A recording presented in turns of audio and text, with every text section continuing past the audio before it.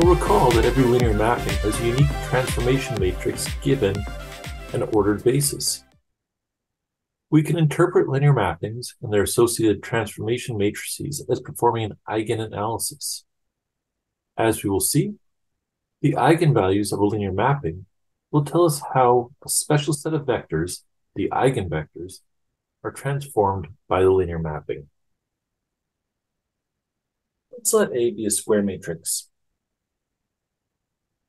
Then a real number lambda is called an eigenvalue of A with a corresponding eigenvector x of length n if ax is equal to lambda x for some value lambda in R.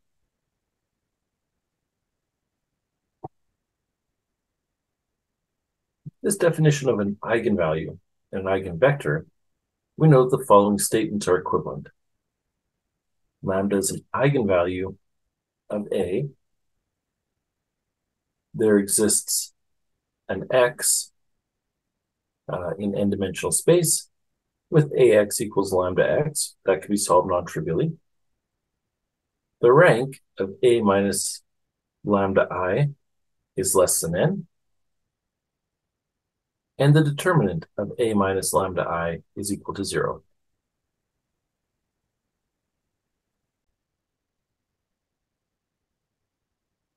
Any two vectors that point in the same direction are called co-directed. If vectors point in the opposite direction, they're called collinear.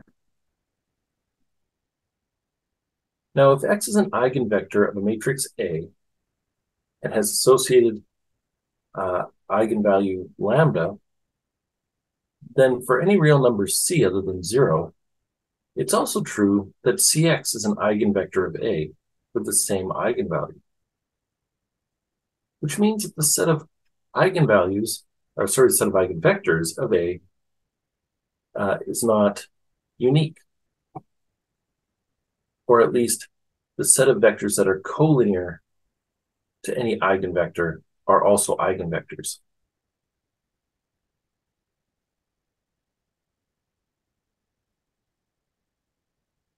Now let's consider a real number lambda that's an eigenvalue of a matrix A.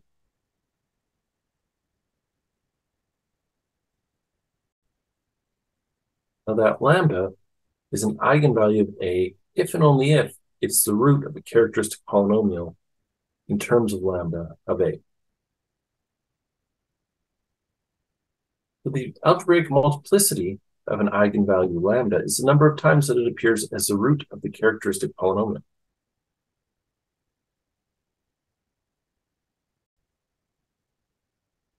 If A is a square n by n matrix, the set of eigenvectors of A associated with an eigenvalue lambda span a subspace of Rn, which is called the eigenspace of A with respect to lambda, and is denoted E sub lambda.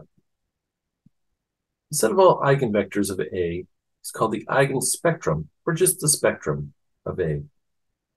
If lambda is an eigenvalue of A, then the corresponding eigenspace, E sub lambda, is the solution space of the homogeneous system of linear equations A minus lambda I times x equals 0.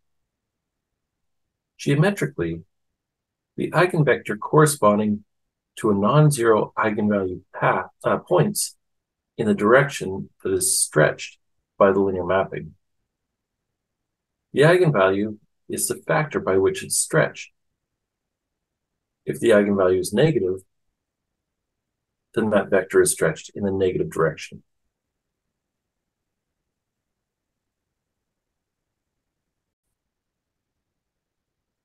Some useful properties regarding eigenvalues and eigenvectors include the following. A matrix A and its transpose have the same eigenvalues. However, they don't necessarily have the same eigenvectors. The eigenspace, E sub lambda, is the null space of A minus lambda I.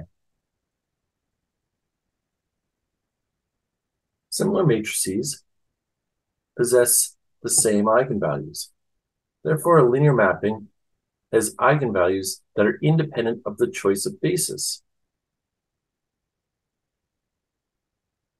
This makes eigenvalues, together with the determinant and the trace, key characteristic parameters of a linear mapping, as they're all invariant under change of base. And finally, we note that symmetric, positive definite matrices always have positive real eigenvalues.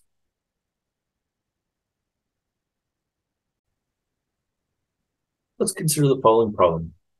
Find the eigenvalues and eigenvectors of the matrix A, 4, 2, 1, 3. First, we begin by finding the characteristic polynomial. So we're looking at the determinant of 4 minus lambda, 2, 1, 3 minus lambda. Multiplying that out, and then refactoring, we get lambda minus 2 times lambda minus 5 equals 0, or lambda equals 2 or 5. When we go back to our matrix A minus lambda I, with lambda equals 5, we get the matrix negative 1, 2, 1, negative 2. So this tells us that x is equal to 2y. And so E5 is the span of the vector 2, 1. When lambda equals 2, plugging that back into our A minus lambda I matrix, we get the matrix 2, 2, 1, 1. And so here we see that x has to be negative y. So E2 is then the span of the vector negative 1, 1. So these two eigenspaces, E5 and E2 in the example, are one-dimensional, as they were each spanned by a single vector. However, in other cases, we might have multiple identical eigenvalues. And the eigenspaces may have more than one dimension.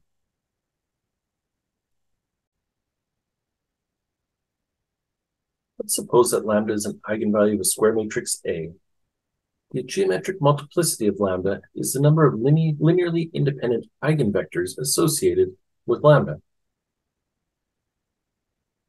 In other words, it's the dimensionality of the eigenspace spanned by the vectors associated with lambda.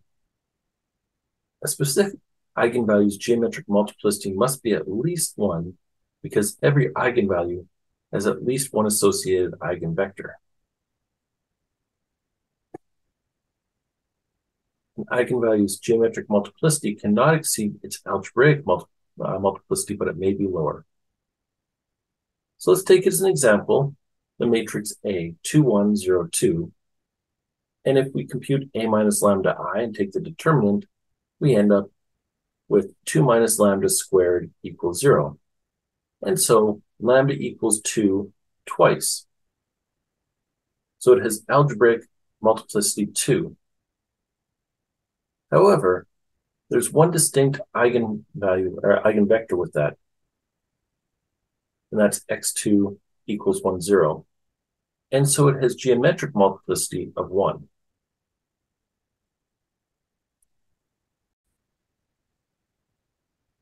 Let's see if we can understand this a little bit better graphically.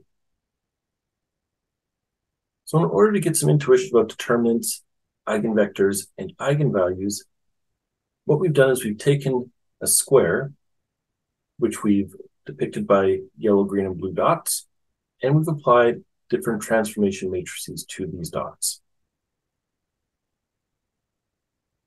So in the top line, we applied matrix A1 to the set of vectors. Now the direction of the two eigenvectors corresponds to the canonical basis in R2. That is, the two cardinal axes. The vertical axis is extended by a factor of 2, and that's the eigenvalue lambda 1 equals 2. The horizontal axis is compressed by a factor of a half. That's the eigenvalue 2, lambda 2 equals a half. The mapping itself, though, is area preserving, right? So the total area of our new picture is still 1. And that's given by the determinant of A equals 1. In our second picture, we're multiplying our vectors by matrix A2. This corresponds to a shearing. That is, it shears the points along the horizontal axis to the right, if they're on the positive half of the vertical axis, and to the left if they're on the negative half. This mapping is again area preserving, and so we find the determinant is 1. The eigenvalue, lambda 1, is equal to lambda 2, which is equal to 1. It's repeated eigenvectors that are collinear, and that's why you see one arrow drawn to the right and one to the left. This indicates the mapping acts only in one direction, along the horizontal axis. For the third mapping, we're going to do a simple rotation. We're going to rotate 30 degrees counterclockwise. Now here, we've got complex eigenvalues. This reflects the mapping is rotation rather than a shear or a stretch. And that's why you don't see any eigenvectors drawn, because an eigenvector by its very nature remains unchanged when you apply matrix A to that vector. But since it's a rotation, every vector is going to be changed.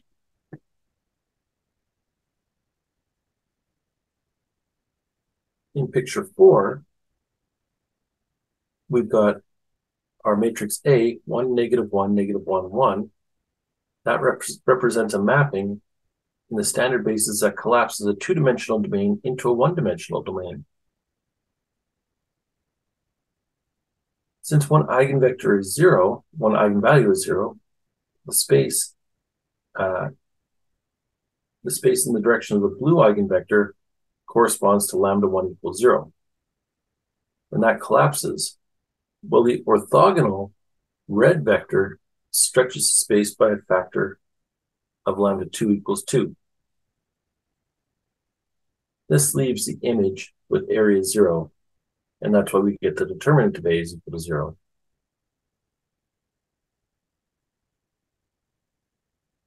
In our fifth example, we have again a shear and a stretch mapping that shrinks the space by 75%. We see that since the determinant of A is 0.75. It stretches along the blue eigenvector by a factor of 1.5 and compresses along the orthogonal eigenvector by a factor of 0.5.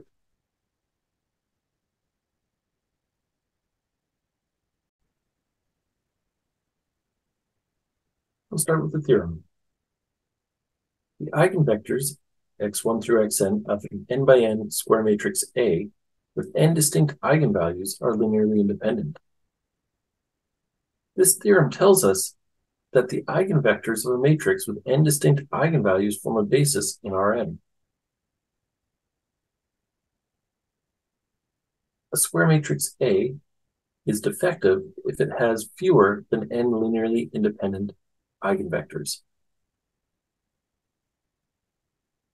A non-defective matrix A does not necessarily require n distinct eigenvalues, but it does require that the eigenvectors form a basis of Rn. Looking at the eigenspace of a defective matrix, it follows that the sum of the dimensions of the eigenspaces is less than n. Specifically, a defective matrix has at least one eigenvalue, lambda I, with an algebraic multiplicity m greater than 1 and a geometric multiplicity of less than m. A defective matrix cannot have n distinct eigenvalues, as distinct eigenvalues have linearly independent eigenvectors. And so we come to this theorem. Given a matrix A that's of size m by n, we can always obtain a symmetric positive semi-definite matrix S if we define S to be A transpose A. If the rank of A is equal to n, then in fact S is symmetric and positive definite.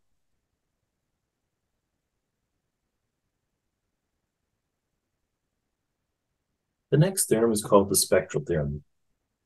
If A is an n by n square matrix of real numbers and is symmetric, there exists an orthonormal basis of the corresponding vector space V consisting of eigenvectors of A, and each eigenvalue is real. The direct implication of the spectral theorem is that the eigendecomposition of a symmetric matrix A exists with real eigenvalues, and that we can find an orthonormal basis of eigenvectors so that A is equal to PD P inverse, where D is diagonal, and the columns of P contain the eigenvectors.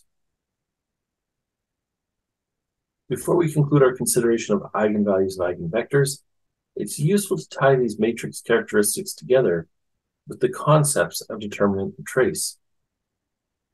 The determinant of a square matrix A is the product of its eigenvalues. That is, the determinant of A is the product of the lambda i's, where the lambda i's are possibly repeated eigenvalues of A. The trace of a square matrix A is the sum of its eigenvalues. That is, the determinant of A is the sum of the lambda i's, where lambda i's are possibly repeated eigenvalues of A.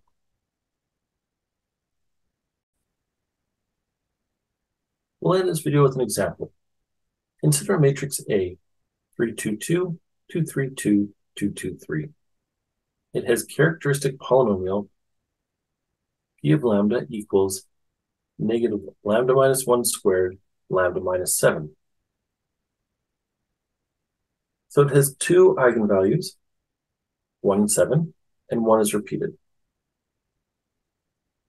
Now, if we take our A minus lambda I equation and plug in lambda equals 1, we actually find that we've got a system of two equations. So E1 spans a set of vectors that are linear combinations of negative 1, 0, negative 1, 1, 0, and negative 1, 0, 1. Whereas when lambda equals 7, we have the span of the vector 1, 1, 1.